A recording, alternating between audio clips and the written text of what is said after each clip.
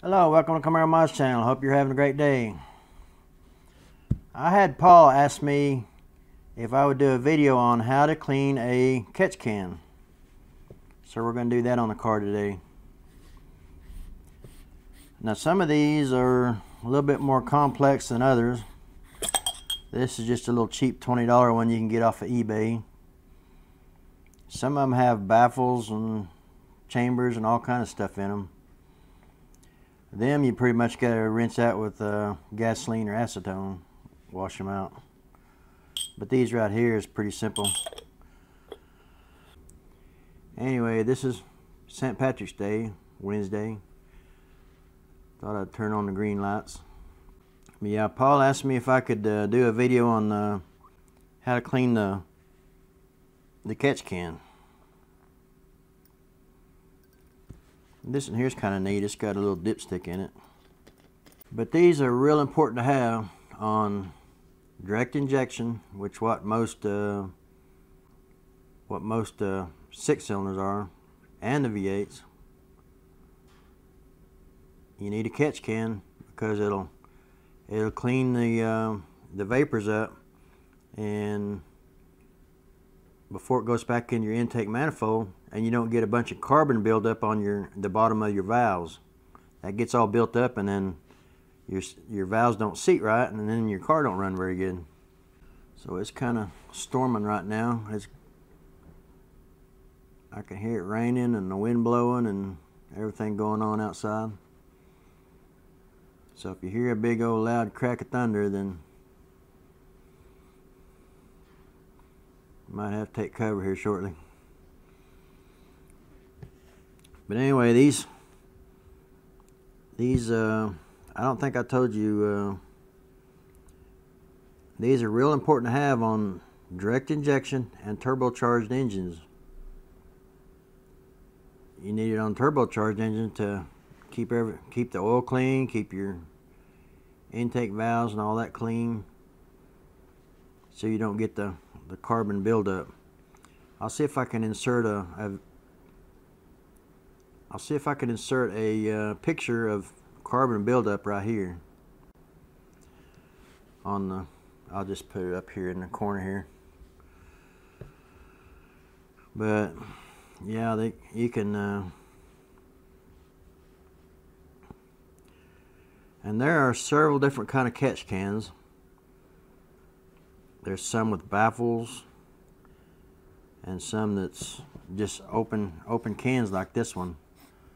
So what I'm gonna do, this is the Camaro Mods channel, so yeah, there's your thunder. So what I want to do, I may not show it on the video today, but I am going to get some, put some steel wool in here. See, this is kind of a small baffle here. When you have it going down into, say like steel wool or something like that, then the air that's coming off of that's going to be a whole lot cleaner, because that steel wool is going to catch all your contaminants down in the steel wool. So when you get ready to clean that, you pull the steel wool out and wash your can out good, wipe it out or wash it out. And you may just want to take your steel wool and throw it away, or just put some new one in. Put some new steel wool in there, or you can rinse it out with gasoline or something. But it's a good idea to keep these clean, keep an eye on them. You don't want them to fill up. Get them so full, then you got oil, straight shot of oil going into your intake manifold. That wouldn't be too good.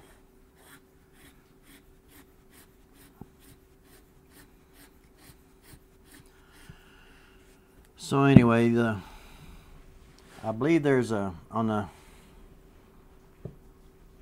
the Camaro 3.6, there's a mod that most people needs to do. They need to take your PVC valve out and drill it out where it has a little bit more. I'm not sure what size to drill it, but I would drill it out about twice the size that it is. Give it more, because they tend to plug up. So what happens, they plug up and then you're not getting anything pulling off of the, no ventilation at all is what I'm saying. So you got to keep that opened up where you can get ventilation through there and keep all that halfway clean. Okay, what we're gonna do now, we're gonna take go over to the car here, and we're gonna spin off the catch can. We're gonna take it off there and clean it. This one is an Elite Engineering, that catch can. It fits the 3.6 really good. It's got special brackets and stuff you got to put on it. You get one like this and you got nowhere to mount it. Got a little mounting tab here. You really ain't got nowhere to put it. That's got a special bracket on it that mounts over onto your, well, we'll go to that here in a little bit. Okay, right here's your catch can. This is the Elite Engineering. This is the best one that fits the Camaros, because otherwise you're not going to have any place to mount it to. It's got special brackets that it mounts it to. It mounts it to this bolt here that originally was on the engine cover. So grab hold of the bottom real good, give it a turn, turn it clockwise. If you're looking down on it, just turn it clockwise.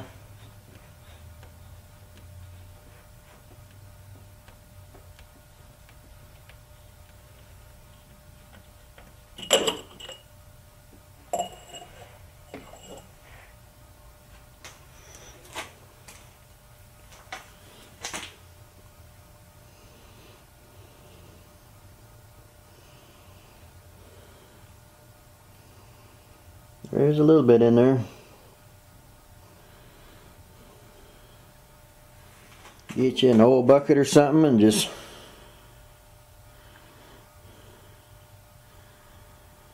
dump it out. Yeah, just a few drips in that one.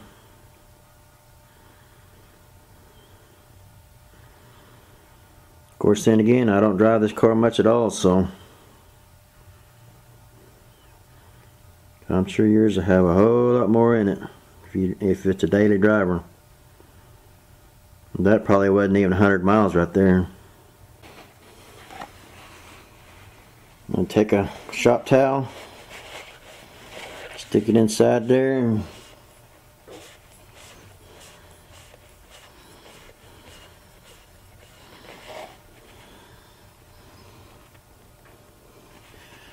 there's not much in there. Now if you had a baffled one, a baffled catch can, you may just have to rinse it out with acetone or gasoline is what you would do. If it had a bunch of baffles in there to really get it clean. So that one's ready to put back on now. Get this bucket here out of the way. Okay, now we just stick it back up under there.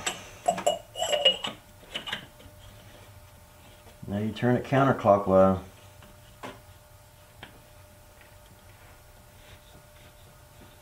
Make sure you're not crossing no threads.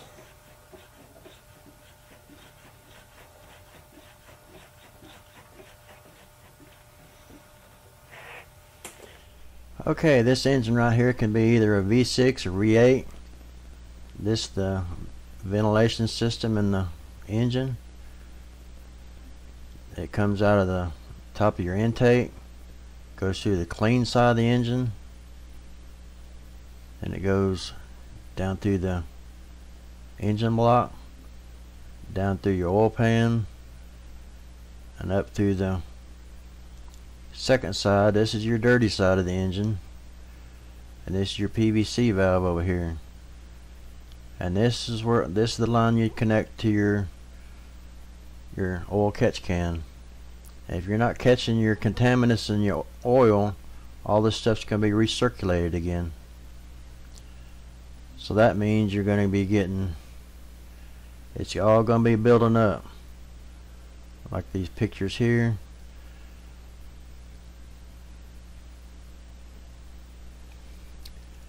This is not too bad, but it can be, some of these can be built up pretty bad. See, that's really bad there.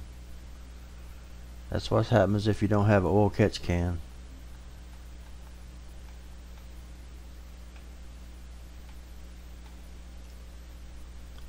Wow.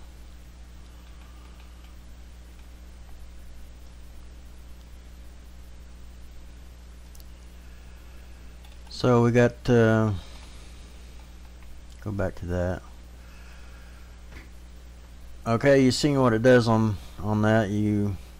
It circulates back through the engine here, and then it collects on the bottom of the valves. It all builds up like that, and then it gets where the engine won't run right. So that's what happens if you don't have a oil catch can. See, this one has a filter on it. Those that are completely empty, I would suggest to put like we talked about earlier in the video, put some steel wool in it. That'll help filter out the contaminants, like this one over here.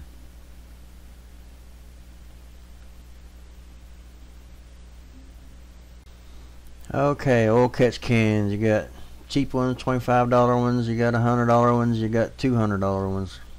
The ones that go on the Camaro is the Elite Engineering. That's the best ones that fit on there, and I believe they're $179. So that's not too bad. So yeah, you can get some cleaner to get this stuff out, but you don't want all that stuff running through your engine. I mean, that's probably got a lot of miles on it right there. See, it's got a bunch of stuff all caked on it around there. It gets around here on the edges here, then it won't seat right, and your engine won't run right. Okay, here's a kind of an animated one. You got your air and your gas mix right here going in. It's your intake coming into the piston here. When it's bright right here is when you have your ignition, and you got your exhaust stroke. So you see all this stuff here coming up through here, coming back up through here. Right in here is where your catch can would go. Catch it before it comes right back into your intake again. So you don't want all that crud coming back through again, coming right down into your cylinder, scratching your cylinders and just causing a bunch of wear on it. So you got your combustion stroke, your intake, combustion, exhaust, intake, and compression. Okay, these look like the Elite Engineering catch cans. See, they come off the top here. They got a line that comes out the side here.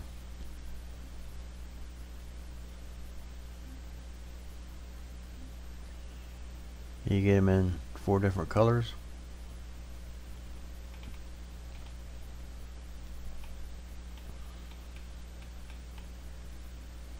Some of them's got little gauges here on the side. You can see how full they are.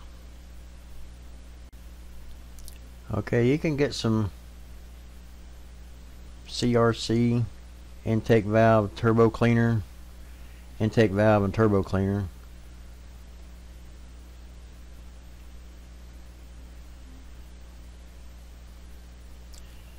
Yeah, and there's some other good stuff on the market that you can run through there.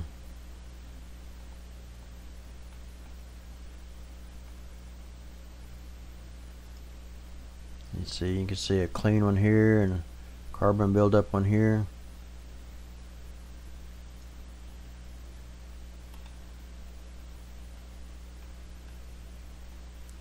Oh, look at that nasty one.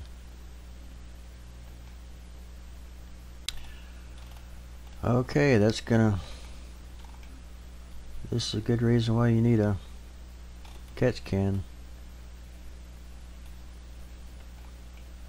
to preserve your engine here.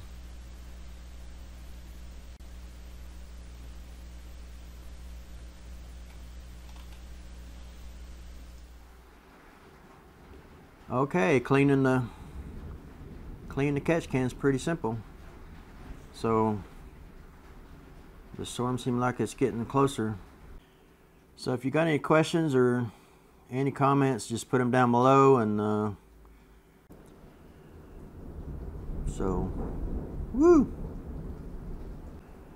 so I guess that's going to do it on this video. So thanks, Paul, for sending in that suggestion on how to clean your catch can. So thanks for watching.